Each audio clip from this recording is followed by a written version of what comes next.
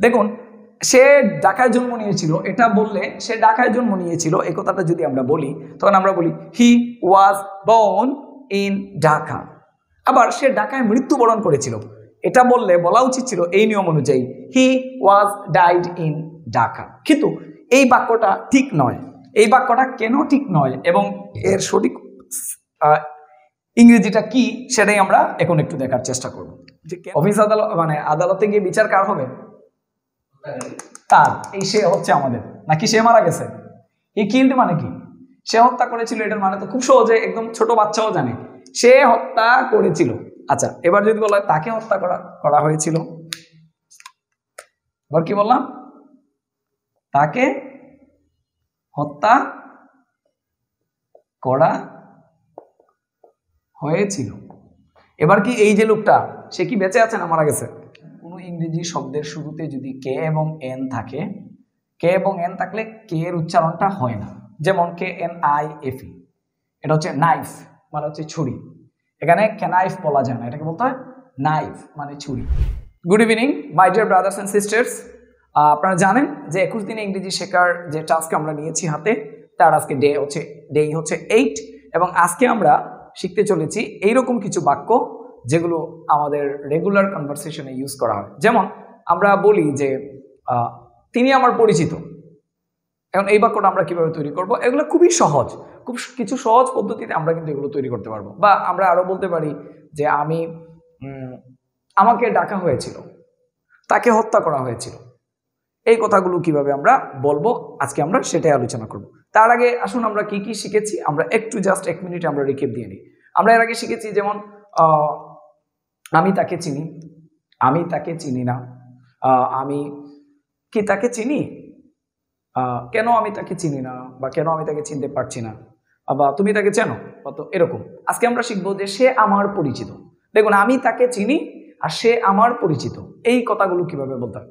বা আমি বলবো যে হ্যাঁ তাকে তাকে আমার পছন্দ হয়েছিল, আমি তাকে পছন্দ করি, আর এরকম বললাম যে তাকে পছন্দ করা হয়, পছন্দ করতাম। এই বাক্যগুলো আমরা কিভাবে তৈরি করব সেই আলোচনায় আমরা আজকে আপনাদের সাথে করব।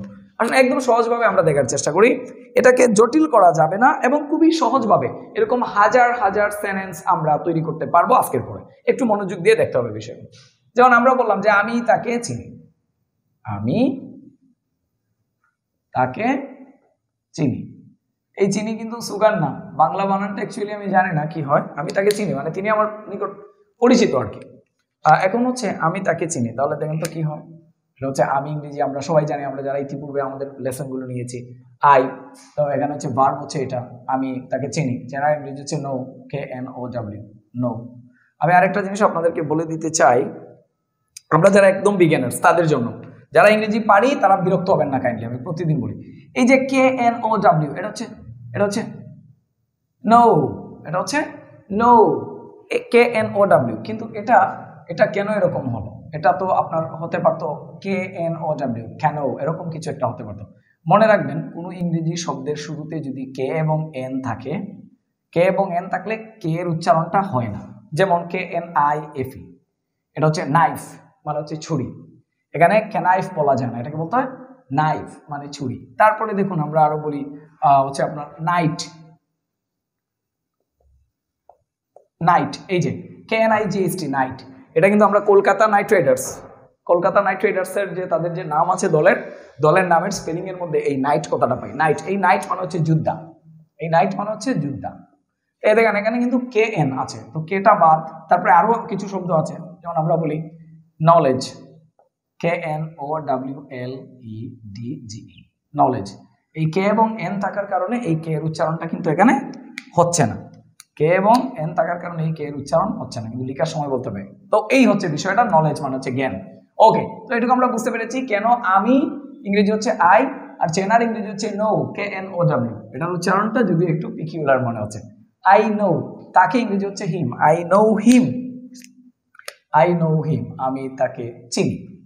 এবার আমরা আজকে যেটা শিখবো, এখন দেখেন আমরা যদি অতীতের কথাগুলো যদি আলোচনা করি, যে আমরা ইতিপূর্বে আমাদের যে ডে 7 পর্যন্ত আমরা যা শিখেছি, তাহলে হবে যে আমি তাকে চিনি, এবার আমরা লিখতে পারলাম। এবার আমি তাকে চিনি না, তাহলে হবে আই ডোন্ট নো হিম, এখানে কি M is R was wire আছে বলেন তো আমাকে?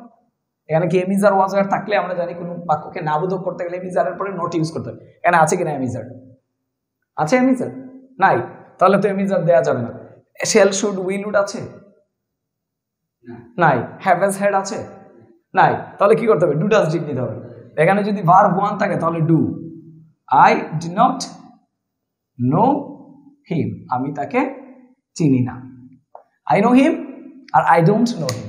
তারপরে এটাকে যদি আপনি প্রশ্নবোধক বানাতে চান, প্রশ্নবোধক, প্রশ্ন না প্রশ্নবোধক, আমি সরি আমার মুখ দিয়ে শুধু প্রশ্ন চলে আসে, আসলে উচ্চারণটা খুব সম্ভবত প্রশ্ন, রাইট? প্রশ্ন।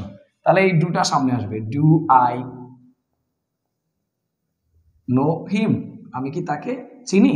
ডু আই নো হিম, আমি কি তাকে চিনি, ডুটা সামনে চলে আসবে। এইরকম ভাবে কিন্তু আমরা 5 ভাবে বাক্য নো হিম, তাকে তুমি জানো। যেমন আমি আপনাকে বললাম যে আমি আপনাকে একটা আদেশ বা অর্ডারের মতো করে বললাম যে তুমি তাকে চেনো, নো হিম, মানে আমি আপনাকে জানতে বলছি, তার সম্পর্কে জানতে বলা হচ্ছে। যেমন ইংরেজিতে একটা সেন্টেন্স আছে না, নো দাই সেলফ, নিজেকে জানুন, নিজেকে জানুন, এটা হচ্ছে ইম্পারেটিভ, KNOW, নো দাই সেলফ, নো দাই সেলফ, নিজেকে জানুন, এটা হচ্ছে ইম্পারেটিভ সেন্টেন্স। এইরকম ভাবে কিন্তু আমরা একটা বাক্যকে কিভাবে হাবোধক, কিভাবে না বোধক নেগেটিভ, এবং কিভাবে ইন্ট্রোগেটিভ মানে প্রশ্নবোধক বাক্য করা যায়, এবং কিভাবে এটাকে ইম্পারেটিভ বানাইতে হয়, এই আলোচনাগুলো আমাদের ডে 1, 2, 3, 4, 5 ব্যাপী আমরা করেছি। ইভেন WH ওয়ার্ড কিভাবে তৈরি করতে, যেমন হোয়াই ইউ নো হিম, কেন তুমি তাকে চিনো, why don't you know him, কেন তুমি তাকে চেনো না, এরকম কিন্তু আপনি এটাকে WH ওয়ার্ডও WH কোয়েশ্চেনও তৈরি করতে পারবেন। এগুলোই ছিল আমাদের প্রথম লেসনগুলো। আজকে আমরা দেখব যে আমি তাকে চিনি, সেটা তো আমরা এইমাত্র দেখলাম, আই নো হিম। যদি এই বাক্য কিভাবে আই নো হিম হলো এটা বুঝতে অসুবিধা হয়, কাইন্ডলি প্লিজ আপনি আমার ডে 1 এর আলোচনাটা একটু দেখে আসবেন কাইন্ডলি। এবার আজকে আমরা শিখবো যে সে আমার পরিচিত, সে আমার পরিচিত। একটু মনোযোগ দিয়ে দেখবেন রুবেল ভাই। আচ্ছা, আমি তাকে চিনি আর সে আমার পরিচিত, এই বাংলা দুটো বাক্যের মধ্যে কি কোনো পার্থক্য আছে অর্থগতভাবে?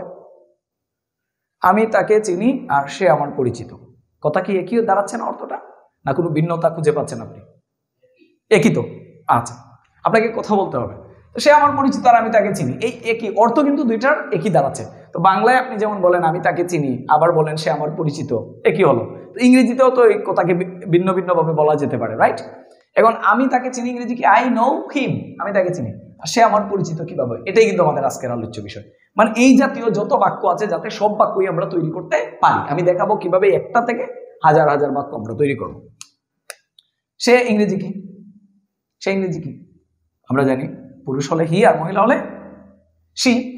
আচ্ছা, পরিচিত আমরা জানি সাবজেক্টের পরে আবার কি দিতে হয়, ডে 1 এ আমরা পড়েছি ভার্ব দিতে হয়, নো। পরিচিত ইংরেজি কি, চিনি আর পরিচিত ইংরেজি কি, নো। আমার মি,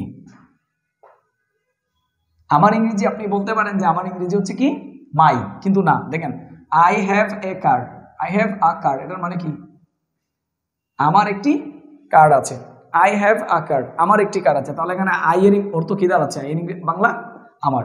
তার মানে আই মানে যে সবসময় আমি হবে, আর মি মানে যে আমাকে হবে, এরকম বাবার কোনো দরকার নেই, এক এক সময় এক একটার একে করতে হবে। তো হি নো আমার নিকট পরিচিত। এবার হি এর পরে আমরা এখানে দিব কি, যে is, he is are known to me. প্রশ্ন হচ্ছে কেন আমরা এরকম দিলাম, এই যে একটা structure, he is known to me, সে আমার নিকট পরিচিত, ওকে। এখন এটা আমরা জানি, দেখেন কেন এখানে হচ্ছে, সে হয় আমার নিকট পরিচিত, সে আমার পরিচিত, এটার মানে হচ্ছে সে হয় আমার নিকট পরিচিত, সে আমার পরিচিত মানে হচ্ছে সে হয় আমার নিকট পরিচিত, একদম শুদ্ধভাবে বাংলায় বলে। তো সে হয়, এই যে হয় কথাটার পরিবর্তে আমরা কি লিখেছি, ইজ। আর আমার নিকট এটা হচ্ছে টু মি, আমার নিকটের জন্য আমরা কি লিখেছি, এই যে আমার নিকট, সে হয় আমার নিকট পরিচিত, যদিও আমরা সংক্ষেপে লিখেছি সে আমার পরিচিত, এটাই বাক্যটা হচ্ছে কি, সে হয় আমার নিকট পরিচিত। তাহলে সে ইংরেজি হি, হয় এর ইংরেজি হচ্ছে ইজ, আর পরিচিত ইংরেজি হচ্ছে নোন, আমার হচ্ছে টু মি, সে হচ্ছে আমার নিকট পরিচিত। এখন এই বাক্যটাকে আপনি কিন্তু হাজারটা বাক্য তৈরি করতে পারবেন। এখন যদি আপনি বলেন যে হ্যাঁ তুমি আমার নিকট পরিচিত, তুমি, তাহলে কি হবে, you, you is known to me এরকম হবে না, এটা হবে ইউ এর সাথে শুধু এই পার্থক্যটা হবে, ইউ এর সাথে আর হবে, you R known to me.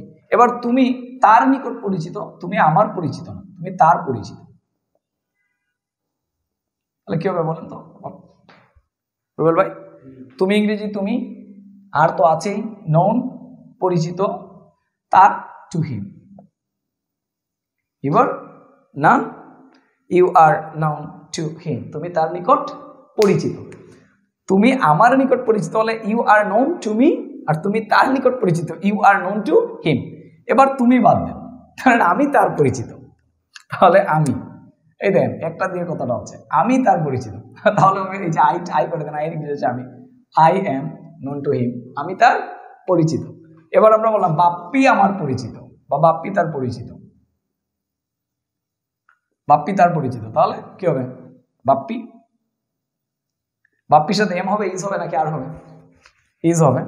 Bappi is not to him, তার না তাদের নিকট পরিচিত, বাপ্পি তাদের পরিচিত, তাহলে বাপ্পি ইজ নন টু হিমের পরিবর্তে কি হবে them, them, Bappi is known to them. তাহলে সে আমার পরিচিত, বা আমি তাদের পরিচিত, বা তুমি আমার পরিচিত, এরকম যে কোনো বাক্য আমরা কিন্তু লিখতে পারবো। তুমি আমার পরিচিত, তাহলে কি হবে you are known to me, তুমি আমার পরিচিত। এইভাবে আমরা সে আমার পরিচিত, আমি তার পরিচিত, তুমি আমার পরিচিত, এই বাক্যগুলো লিখবো। সেম একই পদ্ধতিতে আরেকটা জিনিস আমরা দেখি, সেটা কি হয়, সেটা হচ্ছে আপনাকে এটা মুখস্থ রাখতে হবে যে he is known to me. এবার এই জাতীয় যত বাক্য আছে, he is known to me, I am known to you, you are known to him, তারপর হচ্ছে দে আর নোন টু আস, তারা আমাদের নিকট পরিচিত, এরকম।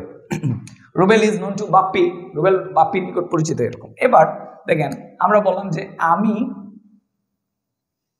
সে হত্যা করেছিল, সে হত্যা করেছিল। এখন সে কাকে হত্যা করেছিল এটা বলা দরকার, সে তাকে হত্যা করেছিল, বা সে একটি কুকুরকে হত্যা করেছিল। আমরা ধরেন এই আলোচনায় গেলাম না, হ্যাঁ, এখানে গ্রামারের একটা জটিল বিষয় আছে, ট্রানজিটিভ অ্যান্ড ইনট্রানজিটিভ ভার্ব। তো আমরা এই জটিলতায় যাবো না। ধরেন আমরা এটাই ধরেন ঠিক যে সে হত্যা করেছিল, জাস্ট আপনি এরকম বললেন, তাহলে আপনি কি বললেন এটা ইংরেজি? সে হত্যা করেছিল, হি, হত্যা করা ইংরেজি কি কিল, আর যেহেতু অতীতে করেছিল তাই আপনি বলবেন হি কিলড, সে হত্যা করেছিল। এখানে সে কাউকে হত্যা করেছে বা কোনো একটা প্রাণীকে হত্যা করেছে, তাই না? আচ্ছা, সে হত্যা করেছিল, হত্যাকারীকে সে, তার মানে বিচার হবে কার? অফিস আদালত, মানে আদালতে গিয়ে বিচার কার হবে? তার। এই সে হচ্ছে আমাদের, নাকি সে মারা গেছে? হি কিলড মানে কি? সে হত্যা করেছিল, এটার মানে তো খুব সহজে একদম ছোট বাচ্চাও জানে, সে হত্যা করেছিল। আচ্ছা, এবার যদি বলা হয় তাকে হত্যা করা হয়েছিল, এবার কি বললাম? তাকে হত্যা করা হয়েছিল। এবার কি এই যে লোকটা, সে কি বেঁচে আছে না মারা গেছে? এখন তো তাকে হত্যা করা হয়েছে, তাহলে সে মরে গেছে। আর এখন এখানে কি আছে? সে হত্যা করেছিল, সে বেঁচে আছে না মারা গেছে? সে বেঁচে আছে, সে অন্য কাউকে মেরে দিয়েছে। আর এখানে সে বেঁচে নাই, অন্য কেউ তাকে মেরে দিয়েছে। এখন এটার ইংরেজি কি? তাহলে এটার ইংরেজি হচ্ছে সেম এটার মতোই, হি কিলড, হি কিলড, শুধু মধ্যে এখানে একটা ওয়াজ লিখবেন, হি ওয়াজ কিলড, হি ওয়াজ কিলড। সে হত্যা করেছিল, হি কিলড, আর তাকে হত্যা করা হয়েছিল, হি ওয়াজ কিলড। ঠিক আছে, সে হত্যা করেছিল, হি কিলড, তাকে হত্যা করেছিল, হি ওয়াজ কিলড। একই রকম ভাবে সে ডেকেছিল, তাহলে আপনি লিখবেন হি কল্ড, হি কল্ড। যদিও হি কল্ড এর পর অন্য কিছু লিখতে হয়, থাকবে সাধারণত হি কল্ড। আর তাকে ডাকা হয়েছিল, এটার ইংরেজি হচ্ছে, হি was called, he was called, তাকে ডাকা হয়েছিল। হি কল্ড, সে ডেকেছিল, সে কাউকে ডাক দিয়েছিল বা কোনো কিছু। He called, he called me, সে আমাকে কল করেছিল। আর হি ওয়াজ কল্ড, তাকে কল করা হয়েছিল, মানে অন্য কেউ একজন তাকে এই কাজটা করেছে। আচ্ছা, এখন ঘটনাটা কি হচ্ছে? অ্যাকচুয়ালি এই সেন্টেন্সগুলো আমরা কিভাবে তৈরি করবো, আসেন আমরা আরেকটু ভেতরে গিয়ে বিষয়গুলোকে বোঝার চেষ্টা করি। এখানে দেখুন ভাই, প্রিয় ভাই আমার, আমি যেটা বলেছি আপনাদেরকে যে সে হত্যা করেছিল, দেখুন এখানে কাজটা কিন্তু আমরা তো এটুক শিখেছি আমাদের ডে ওয়ানে, যে কাজ যে করে তাকে বলে সাবজেক্ট, আর যা করা হয় তা হচ্ছে ভার্ব। এখন আমার দেখেন তো এই খুনের কাজটা সে হত্যা করেছিল, এখানে এই হত্যা করার কাজটা, এই যে খুন মার্ডারটা, এই মার্ডারটা কে করেছে? সে। তো সেটা কি সাবজেক্টের জায়গায় বসে আছে নাকি সাবজেক্টের জায়গায় বসে নাই? সাবজেক্টের জায়গায় আছে। ওকে ফাইন, তাহলে আপনি সাবজেক্টের জায়গায় যদি সে বসে থাকে, আপনি এখানে ভার্ব 1 না, এটা হবে ভার্ব 2। এই যে ভার্ব 2 দিয়েছেন, হি কিলড, সে হত্যা করে বর্তমানে, তাহলে হি কিলস, আর সে হত্যা করেছিল হি কিলড। আচ্ছা, আর তাকে হত্যা করা হয়েছিল, এখন তাকে হত্যা করা হয়েছিল, এই সাবজেক্টের জায়গায় যে আছে কাজটা কি সে করেছে? এদিকে তাকান একটু, আপনি একটু মনোযোগ দিন এদিকে, আমি আপনাকে এই জন্যই তো এখানে মনোযোগী হতে বলেছি। হি ওয়াজ কিল্ড, এই বাক্যের মধ্যে এই লোকটা কি কাজটা করেছে? হত্যা করার, কিল করার কাজটা কে করেছে? এটা করেছে হি ওয়াজ কিল্ড। কে করেছে এই কাজটা? এই কিলের কাজটা কে করেছে? কিল করেছে কে? হু কিল্ড। এখানে এই যে হত্যা করার কাজটা তো আর এই লোক করে নাই, হি ওয়াজ কিল্ড মানে তাকেই হত্যা করা হয়েছে, তাহলে কি হত্যা করার কাজটা সে করেছে? সে করে নাই। এটাই তো আমার আলোচনার বিষয়। যদি সে করতো, এখানে আপনি দেখতে পাচ্ছেন সে হত্যা করেছিল, তাই হি কিল্ড, আর সে হত্যা করে নাই, অন্য কেউ হত্যা করার কাজটা করেছে। এখানে ভার্ব তো হত্যা করা, কিল্ড, এই কিল্ডের কাজটা, এই কিলিংটা কে করেছে? এখানে সে করেছে নাকি তাকে হত্যা করা হয়েছে? কে করেছে হত্যাটা? আপনি জানেন? জানেন না, তার মানে আপনি জানতেই পারছেন না যে আসলে কে করেছে। কিন্তু কিন্তু এখানে তো বসে আছে কে? সাবজেক্টের, এই বাক্যের subject K? He was killed, এই বাক্যের সাবজেক্ট কে? সাবজেক্ট তো হি, সাবজেক্টের জায়গায় তো সে বসা আছে, কিন্তু সে কি আসলে কোনটা করেছে? উল্টা তাকেই খুন করা হয়েছিল। এই হচ্ছে বিষয়টা। এই জন্য এখানে আপনি জাস্ট একটা ওয়াজ ইউজ করবেন, তাহলেই বোঝা গেল। তাহলে যদি আমরা পাইলিকা কোনো বাক্যের মধ্যে হি কল্ড, আমরা বুঝবো সে ডাক দিয়েছিল বা সে কল করেছিল। আর হি ওয়াজ কল্ড, এই দেখেন ওয়াজের কত পাওয়ার। এই যে হি কিল্ড মানে সে নিজে হত্যা করে, আর হি ওয়াজ কিল্ড মানে তাকে হত্যা করা হয়। একটা সে খুনি থেকে তাকে এখন মৃত ব্যক্তি বানিয়ে দেওয়া হয়েছে, মানে তাকে এখন খুন করা হয়েছে। এই হচ্ছে বিষয়, এই ওয়াজের কত পাওয়ার। আচ্ছা, এইরকম ভাবে যেমন আপনি বললেন যে ভাত খাওয়া হয়, ভাত খাওয়া হয় ইংরেজি কি হবে? Rice is eaten, rice is eaten, ভাত খাওয়া হয়। এবার আমার প্রশ্ন হচ্ছে ভাত কি, এই যে সাবজেক্টের জায়গায় কে বসা আছে? রাইস। এবার বলেন এই ভার্ব কোনটা? ভার্ব হচ্ছে ইটেন। এখন এই রাইস কি এই খাওয়ার কাজটা করতে পারে? রাইস কি নিজেকে নিজে কখনো খায়? হ্যাঁ, খায় না। এই কারণে আপনি বলবেন যে ভাত খাওয়া হয়। এই যে বাংলায় আপনি বলেছেন ভাত খাওয়া হয়, তো ভাত খাওয়া কি ভাত নিজেকে নিজে খায় না অন্য কেউ খায়? এই ইংরেজিতে আমরা বলবো rice is eaten, rice is eaten, ভাত খাওয়া হয়। আচ্ছা, তারপরে ধরেন আপনি বললেন যে ফুটবল খেলা হয়।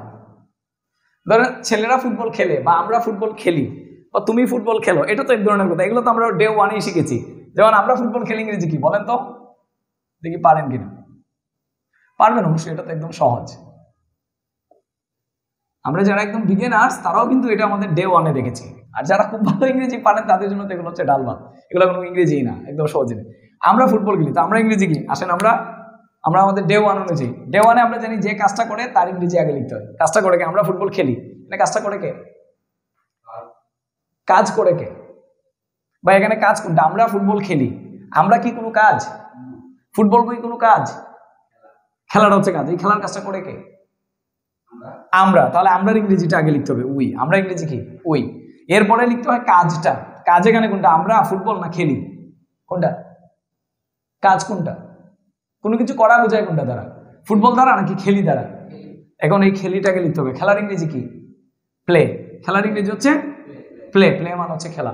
উই প্লে, কি খেলি আমরা? এই যে এটা হচ্ছে ফুটবল, উই প্লে ফুটবল। এবার ফুটবল আমাদের দ্বারা খেলা হয় বা ফুটবল খেলা হয়, তাহলে কি হবে? এই ফুটবলটা সামনে আসবে, ফুটবল। ফুটবলের পরে ইজ দিবেন, ফুটবল ইজ, এরপরে প্লে। প্লে না, প্লেট দিতে হয়। কেন দিতে হয় প্লেট? এখন হচ্ছে আসল কোয়েশ্চেন, কেন প্লেট দিতে হবে? আমরা আমাদের ডে 8-এ দেখেছি, ডে 6-এ আমরা দেখেছি যে কিভাবে কোনো একটা বর্তমানে কোনো কাজ চলমান আছে বোঝায়। যেমন আমি ফুটবল খেলছি, এটা ইংরেজি কি? বা আমরা ফুটবল খেলছি, এটা ইংরেজি কি? We are playing football, we are playing football. আমরা দেখেছি না আমাদের day 7 we are playing football বা I am playing football, he is playing football, they are playing football. তারপরে আমরা অতীতে খেলছিলাম, তাহলে উই ওয়ার প্লেইং ফুটবল, শুধু একটা ওয়ার হবে। তারপর হচ্ছে হি was playing football, I was playing football. তার মানে M is R was were এই সবগুলোর পরে এই যে M is R was were এই সবগুলোর পরে কি হয়, সবসময় আইএনজি যুক্ত ভার্ব হয়। এটা কিন্তু আমাদের ডে লেসনের আলোচনায় আমরা বিস্তারিতভাবে আলোচনা করেছি। আচ্ছা, তো আজকে আবার দেখলাম এই এম ইজ আর এর পরে কি হচ্ছে, এই ভার্ব 3 বসছে। কি বসছে? ভার্ব 3। তার মানে আমরা একটা সিদ্ধান্তে উপনীত হতে পারি যে এম ইজ আর এর পরে হয় আইএনজি ভার্ব বসে আর না হলে ভার্ব 3 বসে। কি বসে? হয় আইএনজি ভার্ব অথবা ভার্ব 3 বসে। কখন আইএনজি ভার্ব বসে? একদম ইম্পর্টেন্ট কথা, সেটা হচ্ছে এই যে কাজটা করা। এখন এই দেন আমরা এখানে বললাম যে উই আর প্লে ফুটবল, এখানে কাজ কোনটা? প্লে, তাই না? তো কাজটা যে করবে সে কি সাবজেক্টের জায়গায় আছে নাকি নাই? সাবজেক্টের জায়গায় আছে। আমাদের দ্বারা কি খেলাধুলা করা সম্ভব নাকি সম্ভব না? সম্ভব। তাহলে আমরাই খেলবো, আমরাই আছি সাবজেক্টের জায়গায়। তাহলে এইরকম পরিস্থিতিতে এম ইজ আর এর পরে আইএনজি ভার্ব হয়। এরকম পরিস্থিতিতে কি হয়? এম ইজ আর এর পরে আইএনজি ভার্ব হয়। আর এখানে আমরা বলছি ফুটবল খেলা হয়।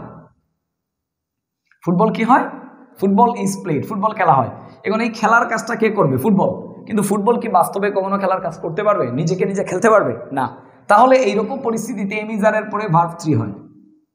তার মানে আমরা যদি সংক্ষেপে বলি, সাবজেক্টে যে বসা থাকবে সে যদি ভার্বের কাজটা করতে পারে তাহলে এম ইজ আর এর পরে আইএনজি ভার্ব। এম ইজ আর এর পরে ভার্ব হয় কি? আইএনজি যুক্ত। আর যদি সাবজেক্টে যে বসা আছে সে যদি ভার্বের এই কাজটা আসলে তার দ্বারা করা সম্ভব নয়, অন্য কেউ করে, তখন আমরা এম ইজ আর এর পরে ভার্ব 3 বসাই। কি বসাই? ভার্ব 3 বসাই। ওকে, এইরকম ভাবে কিন্তু আমরা লিখেছিলাম কি, রাইস ইজ ইটেন। যেমন দেখুন একদম সহজ ভাষায় আমরা লিখলাম যে আই ইট রাইস, আমি ভাত খাই। তাহলে আমার দ্বারা ভাত খাওয়া হয়, তাহলে রাইসটাকে সামনে আনেন, রাইস, তারপরে দেন ইজ, রাইস ইজ ইটিং নাকি রাইস ইজ ইটেন? কি হবে বলেন?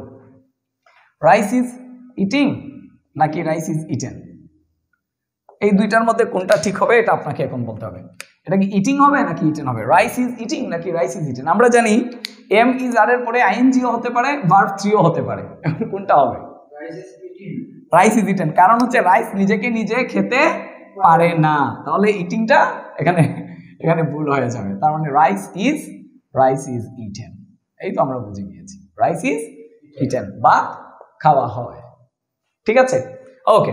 এখন আমরা আরেকটা জিনিস, আমরা খুব মজার একটা ইন্টারেস্টিং জিনিস দেখে তারপরে আমরা অন্য আলোচনায় যাব। সেটা হচ্ছে আমরা জানি যে আমি জন্ম নিয়েছিলাম, আই ওয়াজ, বা আই না, হি ওয়াজ born in ঢাকা। এটার অর্থ কি? হি ওয়াজ born in ঢাকা, সে ঢাকায় জন্ম নিয়েছিল, সে ঢাকায় জন্ম নিয়েছিল। এবার সে ঢাকায় মৃত্যুবরণ করেছিল, তাহলে হওয়া উচিত ছিল হি ওয়াজ ডাইড ইন ঢাকা। দেখুন, সে ঢাকায় জন্ম নিয়েছিল, এটা বললে সে ঢাকায় জন্ম নিয়েছিল এই কথাটা যদি আমরা বলি, তখন আমরা বলি হি ওয়াজ born in ঢাকা। আবার সে ঢাকায় মৃত্যুবরণ করেছিল, এটা বললে বলা উচিত ছিল এই নিয়ম অনুযায়ী হি ওয়াজ ডাইড ইন ঢাকা। কিন্তু এই বাক্যটা ঠিক নয়। এই বাক্যটা কেন ঠিক নয় এবং এর সঠিক ইংরেজিটা কি সেটাই আমরা এখন একটু দেখার চেষ্টা করব যে কেন এটা ঠিক নয়। এবার আসুন, বা অনেকে বলে থাকে যে মরার সময়, জন্মের সময় ওয়াজ নিয়ে জন্মালাম কিন্তু মরার সময় আমার সাথে আর ওয়াজ থাকলো না। কেন জন্মের সময় ওয়াজ থাকে আর মরার সময় কেন ওয়াজ থাকে না, সেই আলোচনায় আমরা এখন করতে চলেছি। ওকে, তো দেখুন, I was born in Dhaka, এইটার মানে হচ্ছে আমি ঢাকায় জন্ম নিয়েছিলাম। এখন আমি জন্ম নিয়েছিলাম, আই ওয়াজ বর্ন। আমরা একটু আগে দেখেছি যে হি ওয়াজ কিল্ড, এটা দেখেছি কিনা? হি ওয়াজ কিল্ড মানে কি? সে হত্যা করে নাকি তাকে হত্যা করা হয়েছিল? কি এটার অর্থ কি? হি ওয়াজ কিল্ড, সে হত্যা করে, তো হচ্ছে হি কিল্ড। উল্টাপাল্টা কথা বলতে তো হবে না। হি কিল্ড, তার সে হত্যা করেছিল। আর হি ওয়াজ কিল্ড মানে কি? তাকে হত্যা করা হয়েছিল, তাকে হত্যা করা হয়েছিল। তাহলে হি ওয়াজ বর্ন মানে কি? সে জন্ম দিয়েছে না তাকে জন্ম দেওয়া হয়েছিল? তাকে জন্ম দেওয়া হয়েছিল, এটাই হচ্ছে হি ওয়াজ বর্ন, তাকে জন্ম দেওয়া হয়েছিল ইন ঢাকা। কারণ ভাই আপনি যখন জন্ম নিয়েছেন বা আমি যখন জন্ম নিয়েছি, আমরা নিজে থেকে জন্ম নেই নাই। আমরা যদি আমাকে জিজ্ঞেস করো তো তুমি কোথায় জন্ম নিতে চাও, তাহলে আমি তো ঢাকায় নাও জন্ম নিতে চাইতে, আমি আমার দেশের বাড়ি সিলেটে জন্ম নিয়েছি, আমি সিলেটে জন্ম নাও নিতে চাইতে পারতাম, আমি হয়তো নিউ ইয়র্কে জন্ম নিতে চাইতে পারতাম, বা আমি যে সালে জন্ম নিয়েছি আমি তো সেটা রাজি হতাম না। ধরেন আপনি এখানে লিখবেন হি ওয়াজ বোর্ন ইন 1996, তাহলে এখন 1996 সে জন্ম একজন লোক নিয়েছে, তো সে তো হয়তো 1996 জন্ম নাও নিতে চাইতে পারতো, সে আরো পরে নিতে চাইতে পারতো বা আরো আগে জন্ম নিতে চাইতে পারতো। তো কারো জন্মের ক্ষেত্রে কি নাই, কারো কোনো তার নিজের কোনো ভূমিকা বা আসলে নিজের কোনো এখতিয়ার, নিজের কোনো ইচ্ছা অনিচ্ছার বিষয় হয় না। তার মানে সে জন্ম নেয় না, তাকে জন্ম দেয়া হয়। তাহলে এটাও কিন্তু এরকমই, এই যে সে নিজে কাজটা করে নাই, হি কিল্ড সে হত্যা করেছিল, এরকম না। হি ওয়াজ কিল্ড তাকে হত্যা করা হয়েছিল। এই ওয়াজ দেখেই কিন্তু আপনি বুঝতে পেরেছেন যে এখানে সে হত্যা করে নাই, তাকে হত্যা করা হয়েছিল। একই রকম ভাবে হি বর্ন মানে সে জন্ম দেয় নাই, হি ওয়াজ বর্ন সে জন্ম নিয়েছিল। মানে কি জন্ম নিয়েছিল? এই যে সে হত্যা করে নাই, তাকে হত্যা করা হয়েছিল। সে জন্ম নিয়েছিল মানে তাকে কেউ জন্ম দিয়েছেন, যেমন আমাদের পিতা মাতা আমাদেরকে জন্ম দিয়েছেন। আচ্ছা, এখন ধরেন লোকটা মারা গেছে, তাহলে হবে হি ঢাকাতে মারা গিয়েছে, ইন ঢাকা, ইন ঢাকা। এখন মৃত্যুবরণ করার ইংরেজি কি? মৃত্যুবরণ ইংরেজি কি? ডাই, DI, ডাই, ডাই মানে মারা যাওয়া। তো হি মারা গিয়েছিল অতীতে, তার মানে he died, he died in Dhaka. তখন আপনি এই ওয়াজ ইউজ করতে পারবেন না, কারণ হচ্ছে জন্ম নেওয়ার সময় আপনাকে কেউ জন্ম দিয়েছেন, তো মৃত্যুবরণ করার সময় কিন্তু আপনাকে কেউ মারেন নাই। যদি মারতো তাহলে তো আপনি তার উপরে মামলা করতেন কিনা? দায়ী কথাটা বলা মানে কি? আপনি নর্মালি মারা গিয়েছেন, এই আপনার মৃত্যুর পেছনে কেউ দায়ী নয়। হ্যাঁ, একটা জিনিস হতে পারতো, যদি আপনাকে কেউ হত্যা করে তখন কিন্তু আমরা দায়ী বলি না, আমরা বলি কিল্ড। তখন আমরা বলতাম হি ওয়াজ কিল্ড, তাকে হত্যা করা হয়েছিল, বা হি was murdered.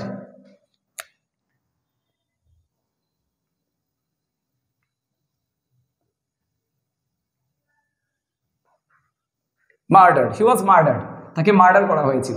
He was assassinated, তাকে গুপ্ত হত্যা করা হয়েছিল। মানে আপনি নিজে নিজে মরেন নাই, আপনাকে কেউ গুপ্ত হত্যা করেছে বা আপনাকে মার্ডার করেছে, কিল করেছে, তাহলে কিন্তু আমরা ডাই কথাটা ইউজ করি না। ডাই যদি লিখি এটা আমরা ধরে নেই আপনি নিজে থেকেই মারা গিয়েছেন। যেমন আমরা বললাম যে তিনি দেশের জন্য মারা গিয়েছিলেন, তাহলে আমরা লিখবো যে he died for his country, he died for his country. আমরা কিন্তু লিখবো না হি ওয়াজ ডাইড, তাহলে তো বোঝা গেল তাকে উনার ইচ্ছা ছিল না, উনার অনিচ্ছায় উনাকে কেউ হত্যা করেছে। হত্যা, খুন এগুলোর বেলায় তো আমরা মার্ডার, অ্যাসাসিনেশন, কিল্ড এই শব্দগুলো ইউজ করতে পারি। আর ডাই কথাটা বললেই বুঝবেন এই জন্য আসলে অন্য কারো ভূমিকা নেই, আপনারই ভূমিকা আছে বলে মনে করা হয়, তাই এই ওয়াজ শব্দটা ইউজ করা হয় না। এখন অনেকে বলতে পারেন যে কেন এটা আমি একটু মজা করে বলি যে আসলে দেখুন ধর্মমতে বলা হচ্ছে যে আপনার বড় হওয়ার পরে আপনি যা কিছু করেন সবই হচ্ছে আপনার হাতের কামাই। তো ধরেন আপনি ধূমপান করেছেন, আপনি অ্যালকোহল নিয়েছেন, বা আপনি লাইফস্টাইল মেনটেন করেন নাই, তাই আপনি হার্ট অ্যাটাক করে মারা গিয়েছেন, মারা গিয়েছেন, তো এটা তো আপনাকে কেউ হত্যা করে নাই, আপনি নিজেই তো নিজের মৃত্যুর জন্য দায়ী। এই জন্য আমরা বলবো হি ডাইড ইন ঢাকা, অথবা হি ডাইড ইন 2024, সে 2024 মারা গিয়েছিল, এখানে কেউ দায়ী নয়। মানে তাকে হত্যা করা হয়েছিল বা তাকে মারা হয়েছিল এরকম কোনো কথা আমরা বলি না। যদি বাংলায় আমরা বলেই থাকি, আবার একটু খেয়াল করি যে তাকে মারা হয়েছিল, তখন আমরা ডাই কথাটা বলবো না ইংরেজিতে বলার ক্ষেত্রে, আমরা তখন বলবো হি was killed, he was murdered, এরকম।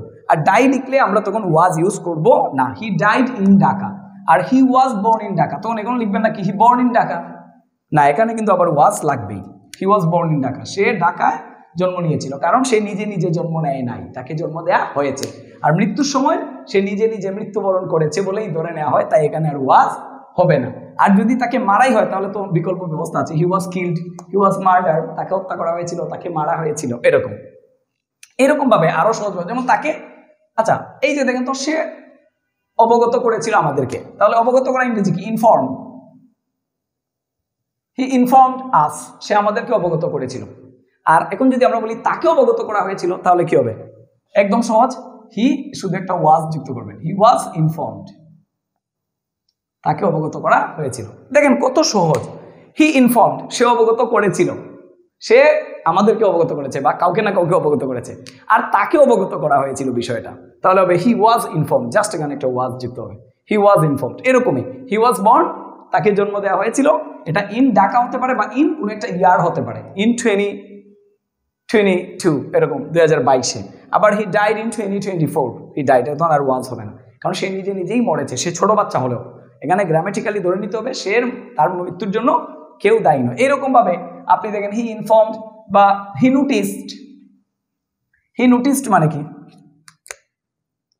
NOTICED, হি নোটিসড, সে লক্ষ্য করেছিল বা নোটিশ করেছিল, নোটিশের 2-3টা অর্থ হতে পারে।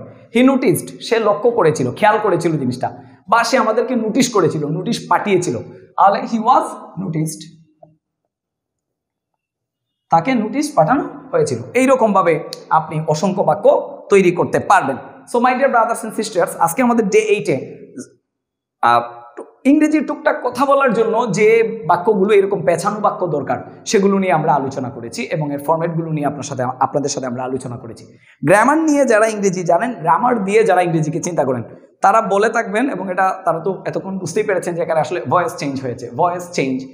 বাংলা ব্যাকরণে এটাকে বলা হয় বাচ্য পরিবর্তন, ইংরেজিতে ভয়েস চেঞ্জ। ভয়েস চেঞ্জ 3 প্রকার, অ্যাক্টিভ, ফেসিভ, কোয়াসিভ ফেসিভ, 3 ধরনের ভয়েস চেঞ্জ আছে।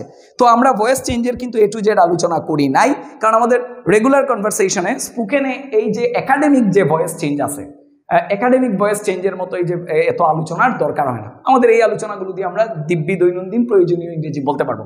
তারপরেও যদি আপনারা ভয়েস চেঞ্জ এর একাডেমিক ভয়েস চেঞ্জ মানে টোটাল যে ভয়েস চেঞ্জ, যাবতীয় যত ভয়েস চেঞ্জ আছে সবগুলো নিয়ে আলোচনা শুনতে চান, অবশ্যই আপনারা কমেন্ট সেকশনে আমাদেরকে আপনাদের প্রয়োজনীয়তার কথা জানাবেন। সেক্ষেত্রে আমরা চেষ্টা করব ভয়েস চেঞ্জের উপরে একটা স্বতন্ত্র কমপ্লিট একটা আলাদা একটি লেসন তৈরি করার। আপনাদের জন্য আমরা ডে 9-এর আলোচনা নিয়ে শীঘ্রই ফিরবো। সে পর্যন্ত সবাই ভালো থাকবেন। Learn English, speak English.